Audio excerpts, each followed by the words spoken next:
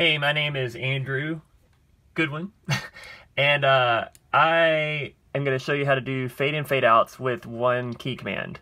So normally, in the past, I've come in here, I have to select the audio tracks, and then, you have to drag the front, and you drag the back, and then you can kind of zoom in and start like adjusting each fade, as you're going through doing your work. But it's just the fact of having them set up initially with one key command. I figured maybe there's a way to do that, right?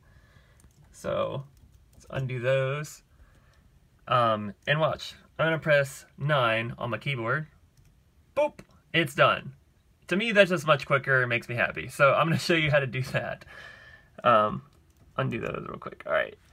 So all you gotta do is go to key commands, and I'll just do it this way. The first thing we'll do is we'll click the button Show Macros, and then we would say New Macro, and we're going to name it. Let's say, I'm just going to say Video, so I'll know to delete this after I'm done.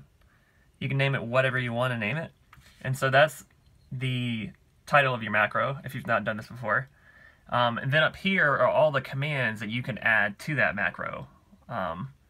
That's kind of the idea. So up here under the audio folder, you will scroll down, you'll see kind of a bunch of different things related to fade in, fade out. So two of them are increment fade in length and increment fade out length. So you can probably add them in either order, I don't think it matters, but you just click on one of them, and with your macro selected down here, the one you want to add it to, you click Add Command, and see now it's added that command. And then you come back up here, click on the next one, Fade Out Length.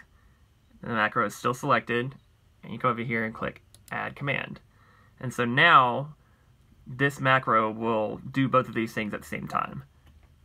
Now the way you assign it a key command is you come up here to these folders, and there's actually a folder for macros right here. So it lists every macro that you created or is already in Cubase. You can see I've messed around a lot with it.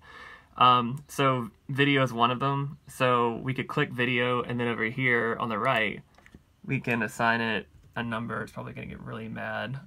Let me do something that I don't care about. Let's see. Beep.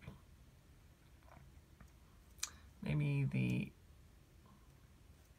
8 key, sure. We'll just do 8. So you click assign, and so now when I press 8, it's going to execute the macro that we created, which will increment and decrement the fade in, fade out length. All right, I said that wrong. It increments both of them, whatever. So you can just select it, press your newly designed 8 key, and there you go. I thought it was awesome. It was super simple, and I felt that everybody needs to know this. All right, have a good day. Bye.